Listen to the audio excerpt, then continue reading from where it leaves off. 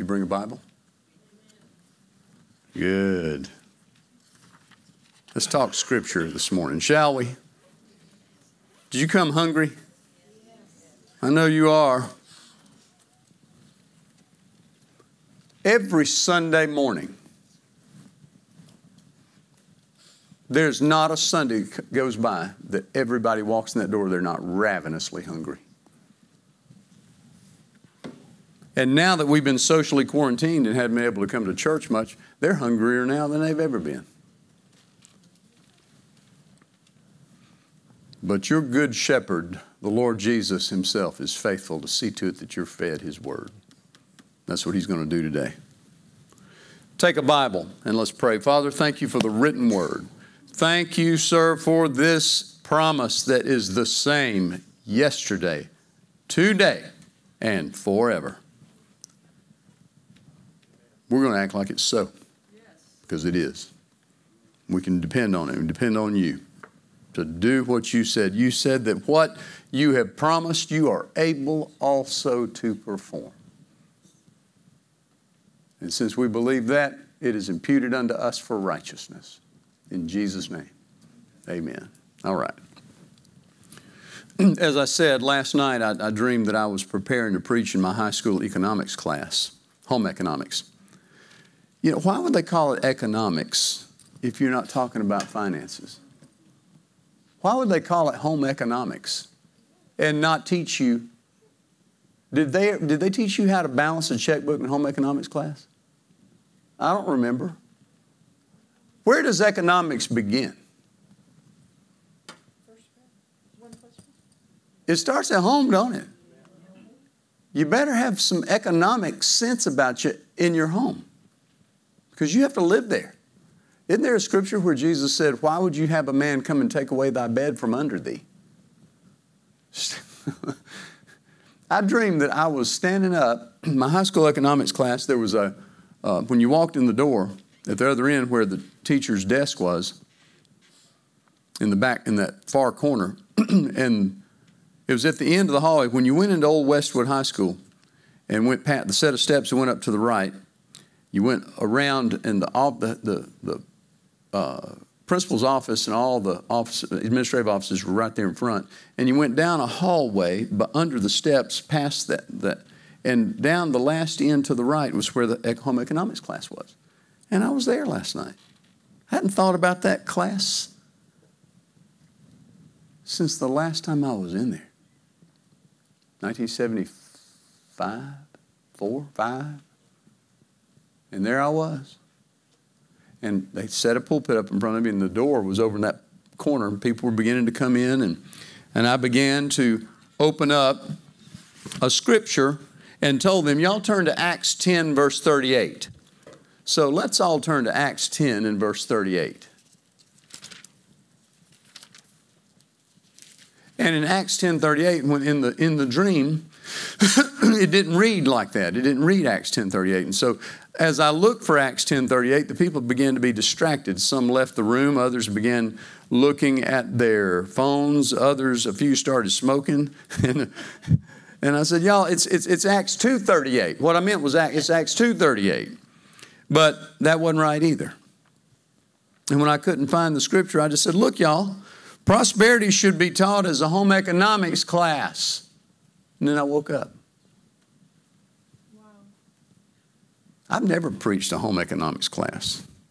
So here goes. Acts 10:38.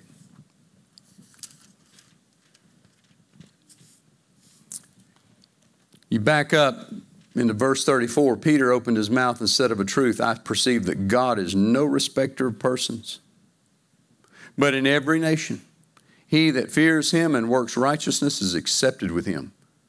The word which God sent unto the children of Israel, preaching peace by Jesus Christ.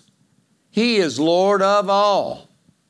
That means Lord of the Jew, Lord of the Gentile, Lord of the Church of God, Lord of people that are walking in his light, Lord over people that are walking in darkness. He is Lord over all. That word, I say, you know. Say it. I know the word, Pastor. I know the word, Pastor. The word which was published throughout all Judea and began from Galilee after the baptism which John preached. Now here's the 38th verse. How God anointed Jesus of Nazareth with the Holy Ghost and with power, who went about doing good and healing all that were oppressed of the devil, because God was with him. Now let's see what he did. God anointed Jesus of Nazareth with the Holy Ghost and with power. Then he went about doing good and healing all that were oppressed of the devil. You know what good, the word good means? It means prosperity. We call it goods and services, don't we? When something is good, it is prosperous. It's good. Jesus went about right then doing good. Now let me show you how this is first on his list. Look at Luke chapter 4.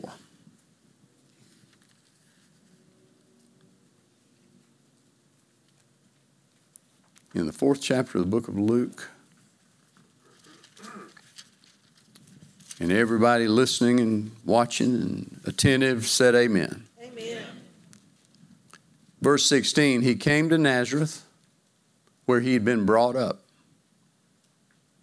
Now, why did he come to Nazareth? He's going home to see his mom. He went home, didn't he? Yep. Home economics. Because it was Mother's Day. It was Mother's Day, went home seeing Mama. You're right.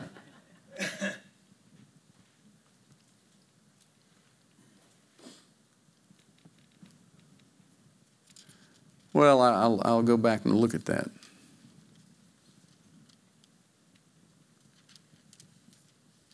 Do you want me to read that now?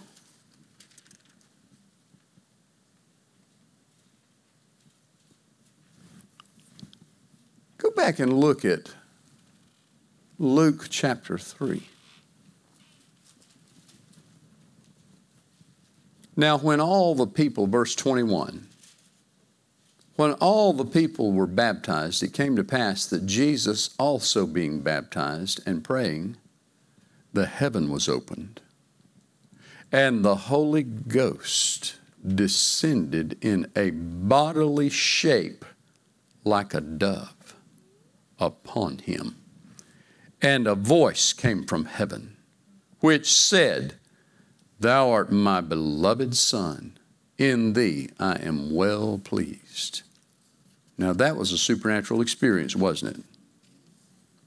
And Jesus himself began to be about 30 years of age, being, as was supposed, the son of Joseph, which was the son of Heli, which was the son of Matthat, which was the son of Levi, which was the son of Melchi, which was the son of Janna, which was the son of Joseph, which was the son of Mattathias, which was the son of Amos, which was the son of Nahum, which was the son of Esli, which was the son of Nagi, which was the son of Maath, which was the son of Mattathias, which was the son of Simei, which was the son of Joseph, which was the son of Judah, which was the son of Joanna, which was the son of Risa, which was the son of Zerubbabel, which was the son of Salathiel, which was the son of Neri, which was the son of Melchi, which was the son of Adai, which was the son of Kosam, which was the son of Elmodam, which was the son of which was the son of Josi, which was the son of Eliezer, which was the son of Joram, which was the son of Matthat, which was the son of Levi, which was the son of Simeon, which was the son of Judah, which was the son of Joseph, which was the son of Jonan, which was the son of Eliakim, which was the son of Meliah, which was the son of Menan, which was the son of Mattatha, which was the son of Nathan, which was the son of David, which was the son of Jesse, which was the son of Obed, which was the son of Boaz, which was the son of Salmon, which was the son of Naason, which was the son of Amminadab, which was the son of Aram, which was the son of Ezram, which was the son of Pharaz,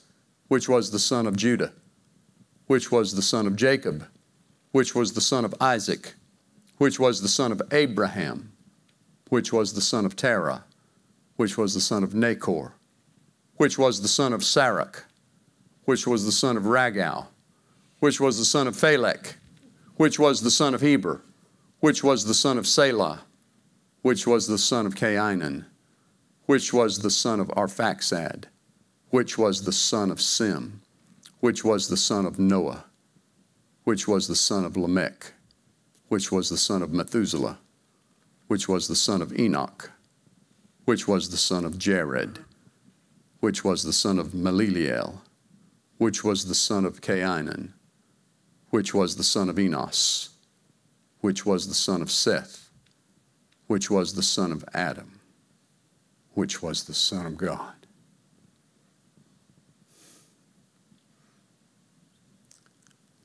Sounds to me like God Almighty is interested in genealogical reporting.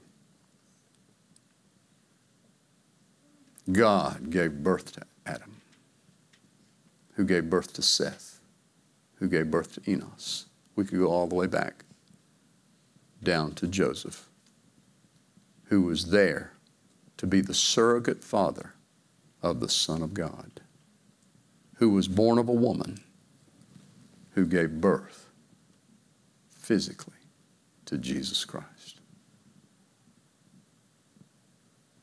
It's interesting that God would have us read this on Mother's Day, I think. Jesus, being full of the Holy Ghost, returned from Jordan, was led by the Spirit into the wilderness. And it comes down to verse 16. He came to Nazareth, where he had been brought up.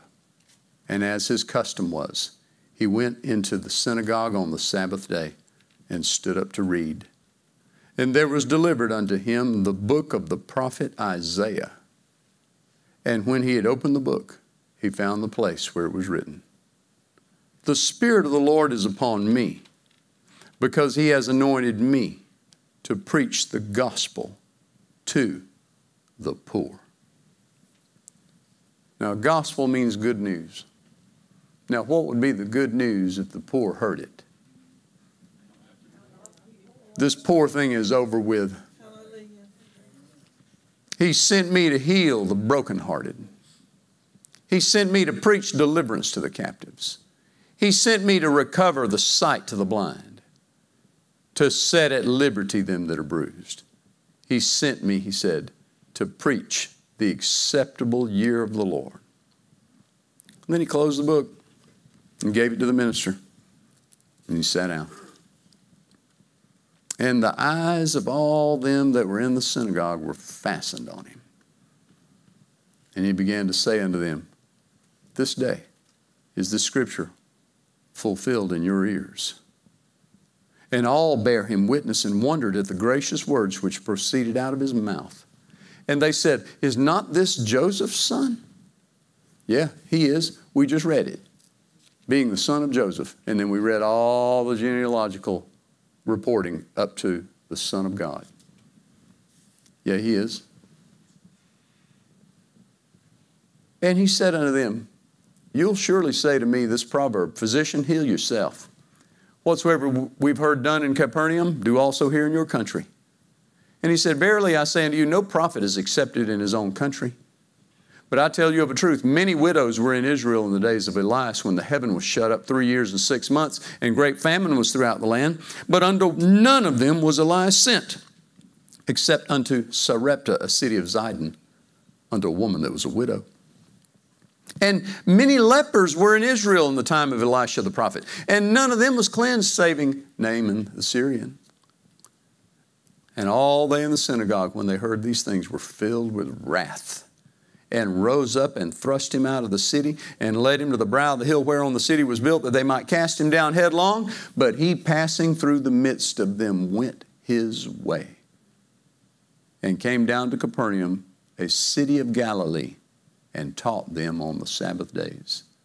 And they were astonished at his doctrine, for his word was with power. Now, Pastor, what's this got to do with a home economics class? I'll tell you this. When you're teaching home ec,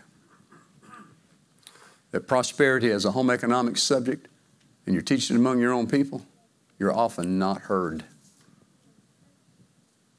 Oh, I've been called it all. Church on the money, money grubber. I got some watching right now call me that. I do. But see, you're in your own hometown, hearing a hometown boy talk about things that you're not willing to receive. I can say add this to what Jesus said and not add to the Scripture at all. There are many people right now struggling with their bills and can't pay things, but only to one is he willing to go to, the one that is willing to listen to the word of the Lord when it comes out of the mouth of the hometown prophet. Amen. Go ahead, throw your stones. I'd still rather be me than you.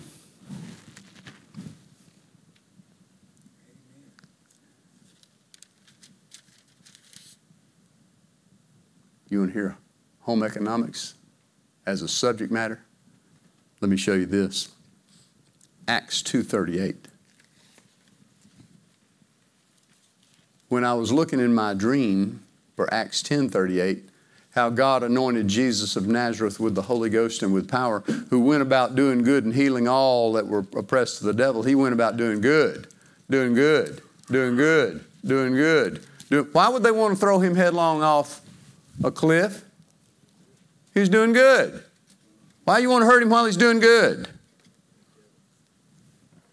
I don't know. Why they want to get rid of our president while he's doing good? Because it's not about doing good. It's about who gets to be in control.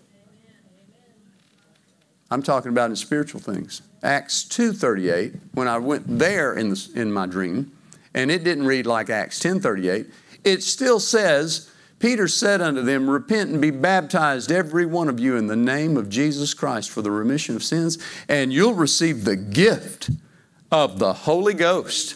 It's a gift. What did you have to do with your salvation? Were you able to dance a tune and walk on your hands and do cartwheels and do great works and give to the poor and give to the ministry and earn your right? I was talking to Lance last night. He was talking about somebody said to him about how he'd gotten way over budget trying to build a house. And finally he said, well, you know, I think what I'll do, maybe I can get it built and have all the church over. And maybe we can get some things done spiritually. Basically is what he was saying. What he's trying to do is con God into paying the bills on the over budget house.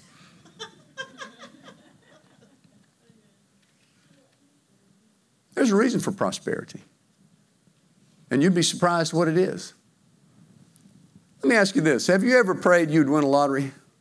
Yes. Have you ever prayed thusly? Father, if thou wilt allow me to win a lottery, I will give to the ministry. I will buy a new church. I will tithe. Will you pray? Did you ever pray all that? I'm going to show you in a minute why God wants to prosper you. And it ain't to build a church. And it's not to give to good works. Now, would you build a church with it? Probably. Would you give to good works if you have a great windfall of profit? You probably would, but that's not the reason God would give it to you. And the sooner you get your mind renewed to it, the freer you'll be. Can I leave you on a cliffhanger, make you wonder what God wants to give you great wealth for? Hold on right there, and we'll be right back after this commercial message. No, listen to me. Listen. I'm just going to leave you hanging there for a minute because God Almighty wants to bless you beyond your wildest imagination. But you got to see His mindset and not try to build your own. Quit trying to outthink Him. Quit trying to con Him into doing something for you by telling Him what you'll do if He does something. He got you saved when you weren't looking for Him. What did you have to do with your healing? What did you do to earn it? Wasn't it the grace of God that healed you? Marie Phillips, wasn't it the grace of God that healed you? Now let me ask you this. What do you think you'll have to do with your divine prosperity? Will it be a grant or something that you had to work feverishly for? I believe in working a job. I do. I believe in being diligent. I do. But I also believe that you don't need to limit your income to just your job. God's got 100 ways to get you a $100 bill in the next 5 minutes. He's got 1,000,000 ways to get you $1 million and could do it this year. He does. He can get anything over to you. He is God Almighty. Let's quit selling Him short. He can do anything and wants to. But what does it take to receive from Him? It takes faith in Him, not me, not ourselves, not our bargaining chip. Listen, He overthrew the tables of the money changers where they would, go and buy their little bargaining chips and go do their slot machines. That was in the temple. This is called home economics, prosperity as a class. Where did I leave you? He said, the promise is unto you and to your children and to all that are afar off, even as many as the Lord our God shall call. Now, let me show you a little trick here. Considering home economics, turn to Acts 16. This is that story where Paul and Silas were in jail and they were been beaten and their feet put in the stocks. And they began to sing and praise God at night. And while they were singing praises to God in verse 25, the prisoners heard them, and suddenly there was a great earthquake, so that the foundations of the prison were shaken. And immediately the doors were opened, and everyone's bands were loosed. And the keeper of the prison, waking out of his sleep, seeing the prison doors open, drew out his sword and would have killed himself, because, boy, they didn't tolerate a jailman, a prison guard or a prison warden that let anybody out. They tortured him and killed him. He'd have killed himself, supposing the prisoners had been fled. But Paul cried with a loud voice, saying, do yourself no harm. We're all here. And he called for a light and sprang in and came trembling and fell down before Paul and Silas. And he brought them out and said, sirs, what must I do to be saved? And look what he said. Dance on your hands and offer to God that you'll build Him a church if you win a lottery. They said, believe on the Lord Jesus Christ and you shall be saved. And this home economics class on prosperity. This is a salvation that belongs to the whole house. Everybody. Everybody gets in. I saw a movie years ago called Tucker, the Man in His Dream, about Preston Tucker that developed that car right after the Second World War, and it was innovative ideas where it had a fuel injection for the first time. It had four-wheel disc brakes and had a center cyclops headlight that turned with the steering wheel so that it wouldn't be unsafe to drive. It didn't have dark spots and didn't have blind spots in it. It had a padded dash and it had seat belts. Nobody ever had that. And it was changing, an innovative way to change the whole way that we drove vehicles. And Ford and General Motors and what was to become Chrysler all got together, and Henry J. Kaiser was one of the ones that was back of it. And the folks that made the Packard automobile all crushed in together to stop him from doing it because it would have cost them. Well, because somebody else had a better idea. And they stopped him. He built 51 of the cars before they forced him into bankruptcy. But now all of our vehicles we drive today have the same innovative things that he introduced in 1948, including fuel injection, seat belts, four-wheel disc brake, all those things. Cars are much safer than they were back then because of that one man. Now, here's what he thought. I said, let's just tell you this. He had a bunch of people over at his house one day, and family members and friends were all over one day at his house in Ypsilanti, Michigan. And his housekeeper came in and said, dinner's ready. How many? He said, everybody. They said Preston Tucker did not exclude anyone. He just believed that he was no respecter of persons. He was a wealthy man himself. But if some yard worker showed up, feed him too. Everybody. Say it. Everybody. Everybody. Everybody. Everybody. That's a prosperous mindset. Remember what he said? You'll prosper and be in health as your soul prospers, where nobody is excluded and everybody is included. Amen. Believe on the Lord Jesus Christ and you'll be saved, and everybody. Everybody gets saved. Everybody gets this. Everybody gets in on this. He excludes no one. I preached a message about this, and I had a guy, I didn't realize it, that was here, just visited that one service, that really, really believed in exclusivity. That this gospel was for the elite few. People that deserved it. And of course, he was one that did. And I preached a message on whosoever believes, whosoever, the word whosoever comes out of Jesus' mouth, out of Paul's mouth, especially Jesus. And he dubbed me Pastor Whosoever. That's my name. And he hadn't been back. Good. Keep your exclusive self elsewhere. But this gospel's for you too. You know, it's funny how the blood of Jesus will cleanse the man that drove the spike and sprayed blood all over him. That very blood that he created by driving the spike in the man's foot cleansed him of driving the spike in his foot. Isn't that amazing? Everybody. Say it. Everybody. Believe on the Lord Jesus Christ and you'll be saved, and your house. You'll be delivered. That word saved means delivered. Delivered completely. How delivered, Pastor? Spiritually, mentally, physically, in your relationships and in your finances. Totally made whole and stay there until Jesus returns. That is called deliverance completely for the whole man. Everybody. Now, it says here, and he took him the same hour that night and washed their stripes and was baptized, he and all his straightway.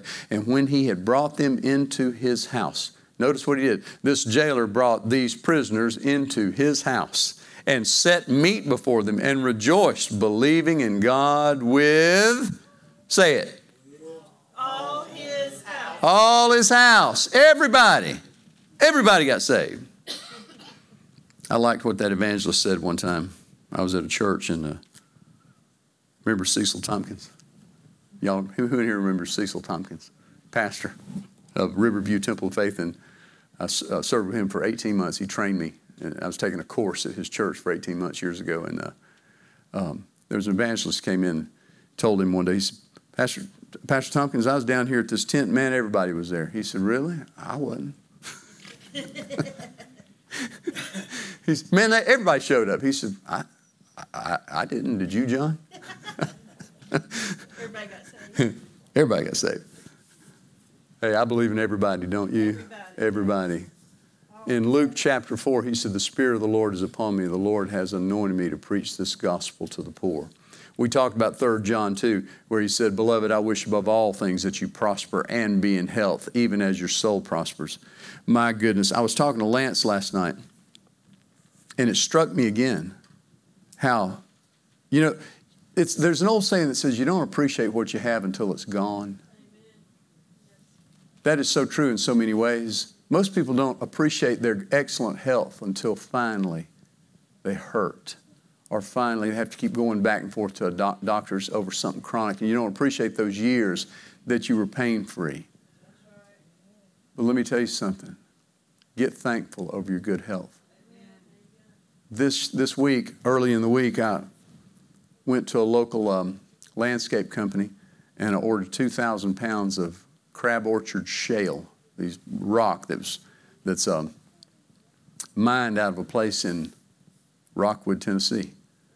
And I bought 2,000 pounds, put it in the back of my truck, they did with a forklift, and I offloaded it all and started making a walkway. And when I didn't have enough, I went and got another 2,000 pounds and came back and offloaded it and made more of the walkway. And when I didn't have enough, I went back the third time and got another 2,000 pounds. Got what was left, brought it back, and finished out my walkway. And when I got done, I had about 6,000 pounds of rock laid out for a walkway. You need to come see it. It's really neat. I hung 2 porch swings under 2 limbs in this 135-year-old tree that's in my backyard, climbed the ladder, put the anchors in the limbs, and did some lighting. Huh? As she was cringing. But when I got done, and then we went to Nana's yesterday, and Greg Burge and I went over here to a place at Quick Creek and got 2 truckloads of beach sand and shoveled it out onto the beach area at Nana's Lake and got that all spread out. Then we began to run a log splitter and pick up big pieces of log because the 2 trees had fallen in the yard, and it was a family effort cutting up all the trees. I mean, there must have been 6, 8 cords of wood cut up. And we were running that splitter. And I sat down last night with Lance in my backyard on those new swings. I was telling him after what I had done. He came to look at it, and I said, Lance, it just struck me again. I've moved 6,000 pounds of rock this week, offloaded with shovels, sand, and ran a log splitter, and I don't hurt anywhere. My back doesn't hurt. Harold Lewis, my back don't hurt, brother. Yes. Yeah. Yes. It don't. My knees don't hurt. My elbows don't hurt. My shoulders don't hurt. I have full range of motion. And I'm 61 years old. That's got to be prosperity. It has to be. You can't call it anything else. It's wonderful. And I don't take it for granted. But you know what? It ain't earned. So it must be granted. It must be a gift. Healing is a gift. Prosperity is a gift. Good health is a gift. Mental peace is a gift. Deliverance is a gift. He said, the Spirit of the Lord is upon me. He's anointed me to preach this good news to the poor. He sent me to bind up the brokenhearted, to proclaim liberty to the captives, to open the prison doors to them that are bound, to preach the acceptable year of the Lord and the day of vengeance of our God, and comfort all that are mourning. To appoint unto them that mourn in Zion, to give unto them beauty for ashes. He'll swap your ashes for beauty. The oil of joy for mourning. You quit crying. You start being bubbling joyful all the time. And the garment of praise for the spirit of heaviness. He'll take that weight of heaviness and depression off you and give you praise and blessing and thanksgiving over it, in swapping for it. He is the most uneven exchange agent I've ever known in my life. Yes, amen. I mean, that's even a more of an uneven exchange than Jim Fregosi for Nolan Ryan, which that don't mean nothing to you, but it means something to me. Just something that helps me.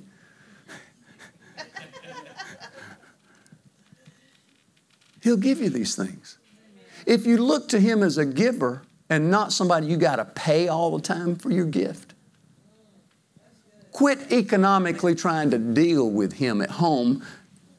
I'll do this if you'll do this, like you're going to buy Him or con Him. Just relax and let Him just give it to you. He's got it. He can afford it. Amen. And He wants to give it to you. Remember I told you that I'll show you the reason why God wants to prosper you, and it's not what you think it is. Remember I left you hanging? Yeah. Turn to Deuteronomy chapter 8. The Old Testament was written for our learning. These things were written aforetime, are written for our learning, so that we through patience, in other words, wait. I think, is Rusty Dunn still watching? Rusty Dunn, are you watching? You and I talked about this one day, brother. I taught a message called weight training, W-A-I-T. He said to me back then, he said, Pastor, that did me more good than anything I've heard in some time. He said, I need to learn how to wait. Called wait. Wait on Him. Doesn't the Scripture tell you to wait on the Lord? Wait, I say, on the Lord. Wait on Him. Depend on Him. Be patient. Wait on Him. Wait on Him. He'll do something. Watch. Wait. Wait on Him. It may not happen quick, but you wait and stay. See, there's something about waiting that exercises your patience, your consistency, and let patience have its perfect work so that in time you'll be perfect and entire and in want of nothing. I can't think of a thing I want. I'm not in want of anything. I'm not in need of anything. I don't want anything. If I want it, honey, I don't want it 5 minutes. He goes giving it to me. Go ahead and say amen, Pastor John. He does. If I want it, just a few minutes. Now, let me show you something right here. Deuteronomy chapter 8. Y'all read with me. Watch this. This is when Israel had come out of Egypt and gone into the promised land. He said, they're preparing for the promised land. Verse 1, he says, all the commandments which I command you this day shall you observe and do, that you may live and multiply and go in and possess the land which the Lord sware unto your fathers. And you shall remember all the way the Lord, which the Lord your God led you these 40 years in the wilderness. Who in here has lived for the last 40 years? Do you remember your last 40? Okay, look here. In the wilderness, to humble you, to prove you, to know what was in your heart, whether you would keep His word or not. And He humbled you, allowed you to hunger, and fed you with manna, which you knew not. You didn't know where your sustenance was coming from. You didn't even know where this manna came from. Neither did your fathers know where they came from, that He might make you know that man does not live by bread only, but by every word that proceeds out of the mouth of the Lord does man live. And your raiment, your clothing, waxed not old upon you, neither did your foot swell these 40 years. Thou shalt also consider in your heart that as a man chastens his son, so the Lord thy God chastened you. Therefore, you shall keep the commandments of the Lord your God to walk in His ways and to fear Him. And the Lord thy God bringeth thee into a good land. Good, there's that good again. There it is. The Lord your God brings you into a good land, a land of brooks of water, of fountains and depths, and that spring out of valleys and hills, a land of wheat and barley and vines and fig trees and pomegranates, a land of oil, olive, and honey, a land wherein you shall eat bread without scarceness, and you shall not lack anything in it, a land whose stones are iron and out of whose hills you may dig brass. See, we live better than this. I had never dug a piece of brass out of a hill. Have you?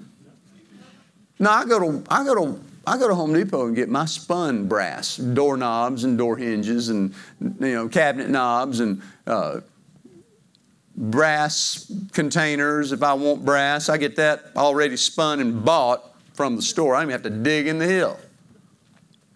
But He's telling you that this is a land that has commodities in the ground, and that's what He's going to give to you.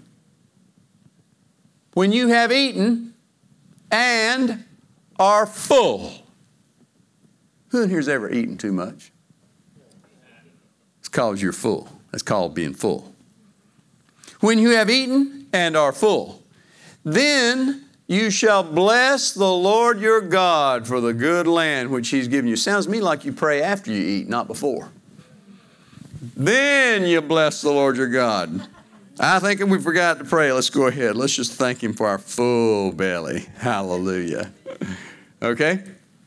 Beware that you forget not the Lord your God in not keeping His commandments and His judgments and His statutes, which I command you this day.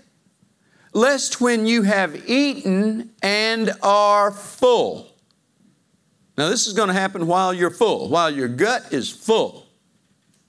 And when you have built goodly houses, underline houses. Harold Lynn just bought a second house. Second one. More than one, y'all. Everybody go. Do like this. Go. 2. When you built goodly houses and dwelt therein. And when your herds and your flocks multiply, and your silver and your gold is multiplied, and all that you have is multiplied, then thy heart be lifted up, and you forget the Lord your God, which brought you forth out of the land of Egypt from the house of bondage, who led you through that great and terrible wilderness, wherein were fiery serpents and scorpions and drought and bill collectors and debt collectors and tax men and all those kinds of things that are scorpions. And he's describing things that people deal with when they're lacking and hurting and in need. And you need tires on your car, and and the plumbing goes goes out at your house, and then the power gets cut off, and all those, and back when you went through all that stuff, and then you didn't even have a house to live in. You had to go move in with kin folks and all that stuff. He said, we led you through that terrible wilderness. There have been people that lived through these terrible wildernesses like this, and they got blessed and prosperous, and then they forgot that they went through all that stuff because their heart got lifted up while their gut was full, where there was no water because your water got cut off. Who brought you forth water out of the rock of flint. He found some way to get you something to drink. Who fed you in that wilderness with manna, where you still, even in the worst time of your life, still did not miss a meal, which your fathers knew not, that he might humble you, that he might prove you to do you good. There's that word good again. At your latter end. Who in here can tell me that this is the latest you've ever lived? Well, you're at the latter end, at least for today. Like the guy said, you live here all your life? He said, well, not yet. He said, to prove you good at your latter end. And you say in your heart, you didn't even say this out your mouth, but he knows your thoughts. You say in your heart, my power and the might of my hand has gotten me this wealth. I'm the one that got up at 4:30 in the morning. I'm the one that got out before daylight. I'm the one that showed up on the job. I'm the one that built this business. I'm the one that did all this. I'm the one that worked 15 hours a day. I'm the one. If it wasn't for me, a bunch of people wouldn't even have a job. I am the one. People go, oh, that pride goes to speaking to you.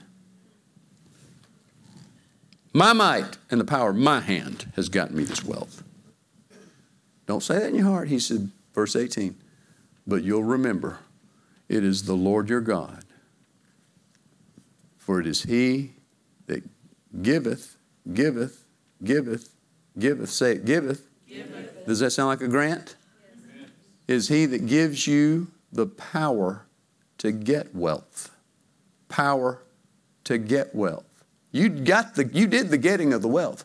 But he's the one that gave you the good back that could bend over and pick up 6,000 pounds of rock. He's the one that gave you the ability for your hands to work and to know how to get things done. He's the one that taught you how to roof that house. He's the one that taught you how to build that foundation. He's the one that taught you. He's the one that showed you. He's the one that gave you the ability. He's the one that did it. He's the one that made the phone ring when your business was under. Listen, I know you know how to do your work, but the phone don't have to ring.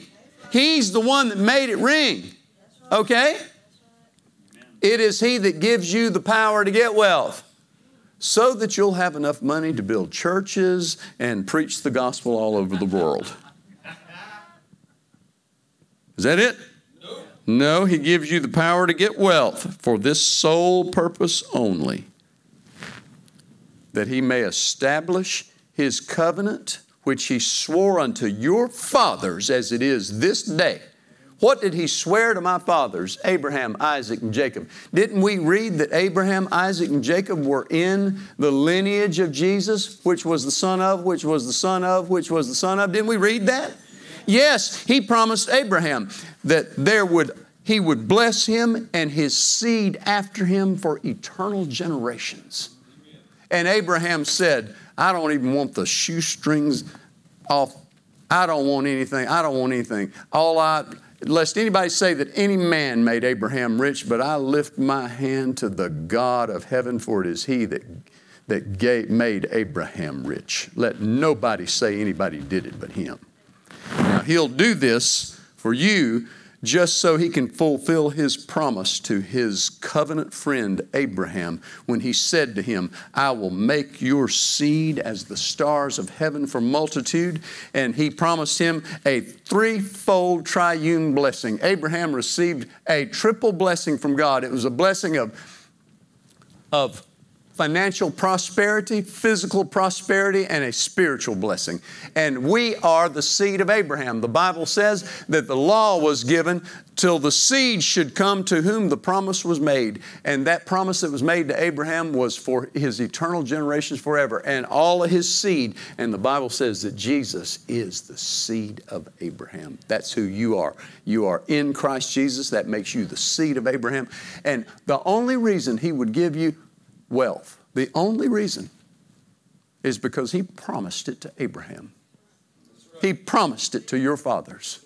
So I'm a child of the King. I'm a child of the Father of faith, and I expect Him to pour blessing on me beyond any imagination. I want people, I want it said of me.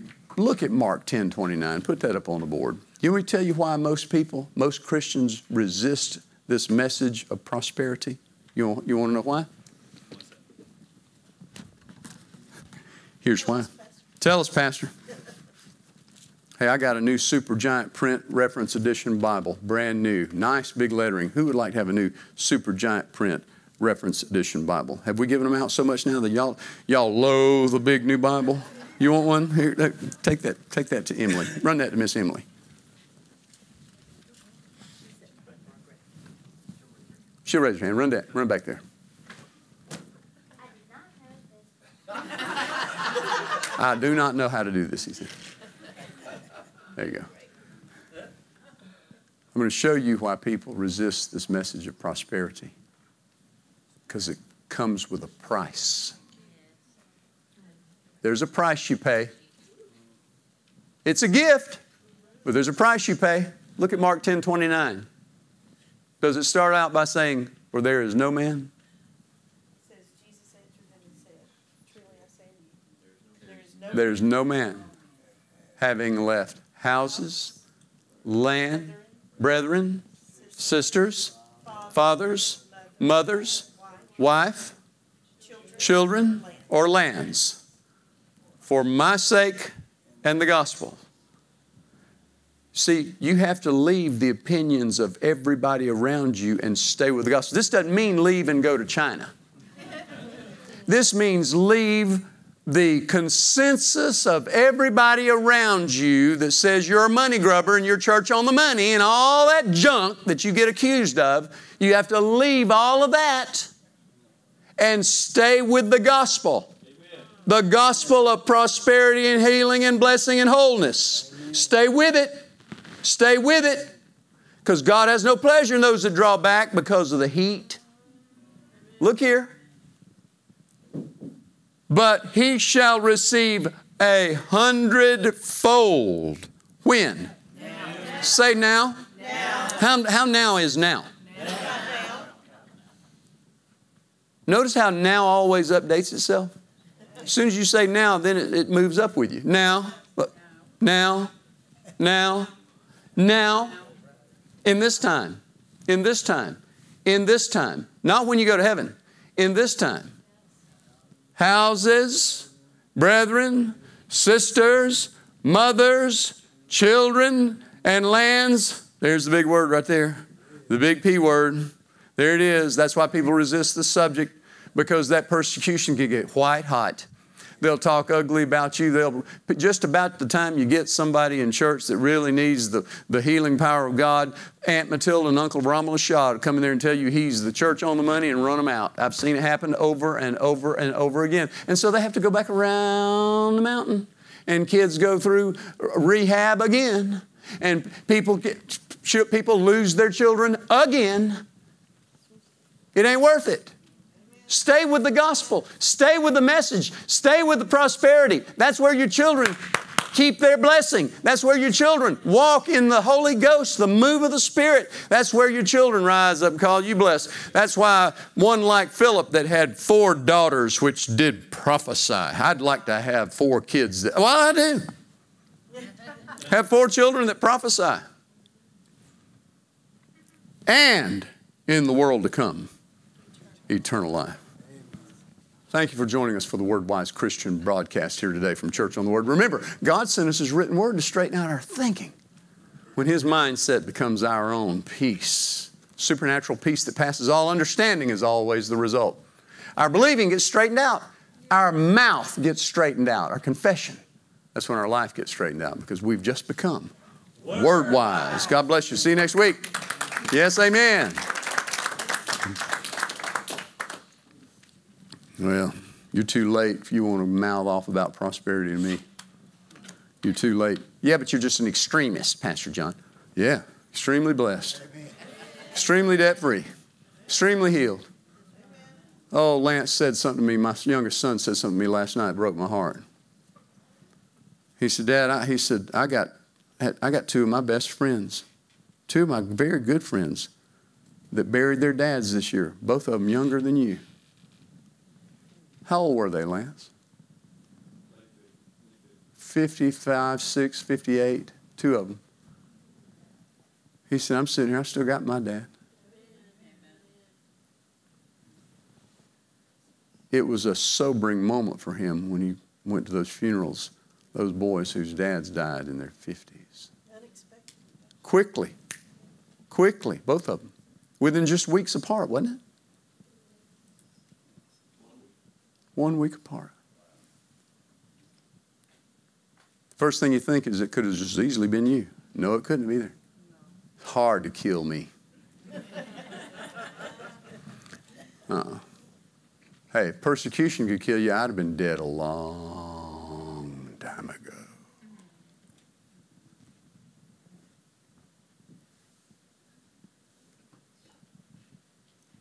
I'd rather be me and persecuted and blessed than my detractor, unpersecuted and cursed.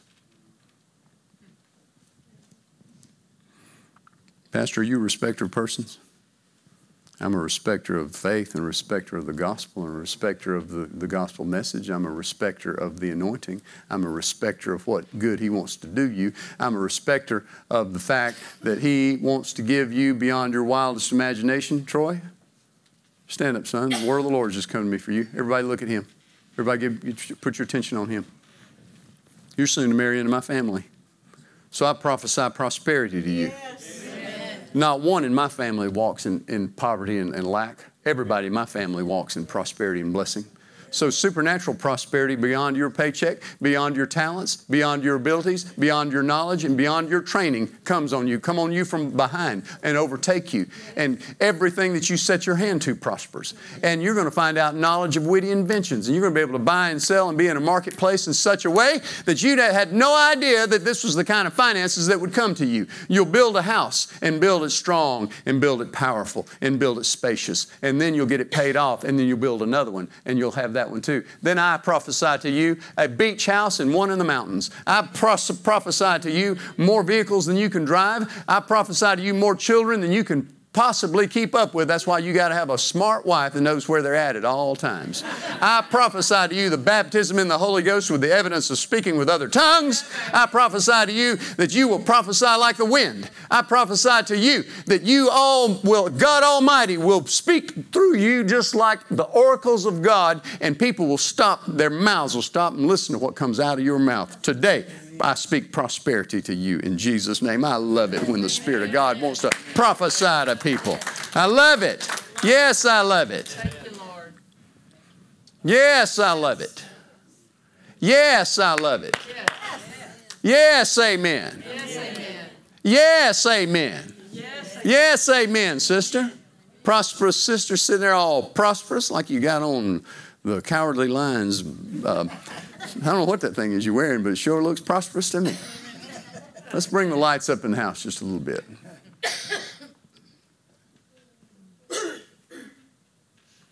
Say it. All my children are taught of the Lord. all my children are taught of the Lord. Great is their peace and their undisturbed composure.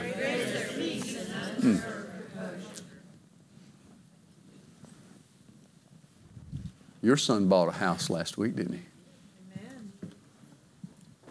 My God.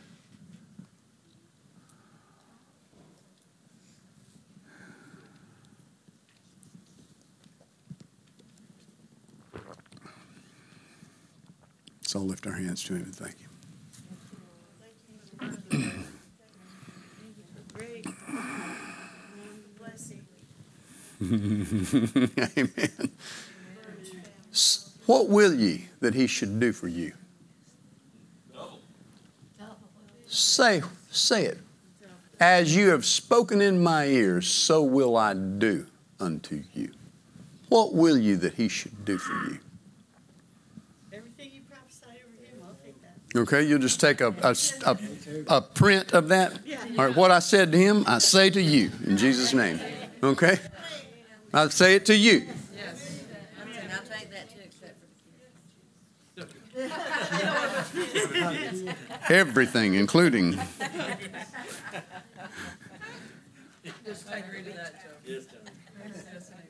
Hey, listen, he's not a skinflint. He wants you blessed. We got to go, but I got to remind you of something. It was in 1974. I had been, and I never said much about this because it bothered me too much, even into my adult years. I was bullied a good bit in elementary school. It seemed like some of it, now looking back on it, it was due to the calling on my life. I don't know what the devil knows about your future, but he knows something. And he sees patterns. And I saw it in other kids that are also gospel ministers today. I was bullied pretty regularly. And when my first year in high school, I was totally intimidated. Our high school years began in the 8th grade in Fulton County, so there was no middle school. 1 through 7 was elementary, and the 8th grade started high school. And that first year, I was just really intimidated by everybody and everything. It was overwhelming. I was raised pretty sheltered and didn't get out much. And so this whole big new high school, I didn't even know that all the 200s classes were on the second floor and the 100s classes were on the bottom floor. It took me about a quarter to figure that out. And but there was a kid that was pretty much a bully and bullied everybody and shoved me around a good bit. And one day, one of the seniors, a guy, his last name was Roberson, reached over and put his arm around his little brother that was also an 8th grader and kissed him right there on his temple. Kissed him good, right in the hallway. Kissed him real good. And that big bully started mouthing at him, calling him something that had to do with inordinate affections. And when he heard him, he turned with his little brother in tow. Hey, that's my brother. I can kiss him anytime I want to. In the mouth. And when he yelled at him, a victory swept over me. That the guy being persecuted spoke back, and he spoke with an anointing. And then he told him where he could kiss him specifically. And then another victory shot all over me, and I got tickled. There were 4 boys, all of them, last name Roberson. In that moment, I had a flashback feeling of when my brother was in Vietnam and my sister-in-law lived with us. I brought home this game called The Game of Life. I bought it from a Milton Bradley store, right? You remember The Game of Life? You know who invented that game? Art Linkletter. I play in the game of life with my sister-in-law, and you have a little car, and you go in here, and then you get married, and then you have a child, and you're a blue peg, and she's a pink peg, and then I wound up, you have a child, and so I put another blue peg in, and then you have another child, put another blue peg in. Then I didn't have room for pegs. Then I had another blue peg child. I thought, where do you put it? So we looked on the instruction. It said, if you run out of slots for your children, just crowd them around like in real life. So I remember putting that peg in there, and so I had this feeling over me of having boys. It was a good feeling. I hadn't thought about that feeling until that day that boy had his little brother and kissed him and mouthed off at that detractor. And I thought, God, I want boys like that. And when I said, I want boys like that, that feeling of when I was playing the game of life in 1971 with my sister-in-law hit me, swept over me. Guess how many boys I have now? He heard me say, God, I want 4 boys like that. I got 4 boys, and I'll guarantee you that right there will kiss his little brother right on the temple. I bet you he will. What you bet? Go kiss your brother and tell everybody I'm telling the truth. Those boys like to get together, and they haven't done it in a while. They used to get together and call it what they call a bro night, where the bros get together and play video games. Let's all lift our hands. Let's all lift our hands.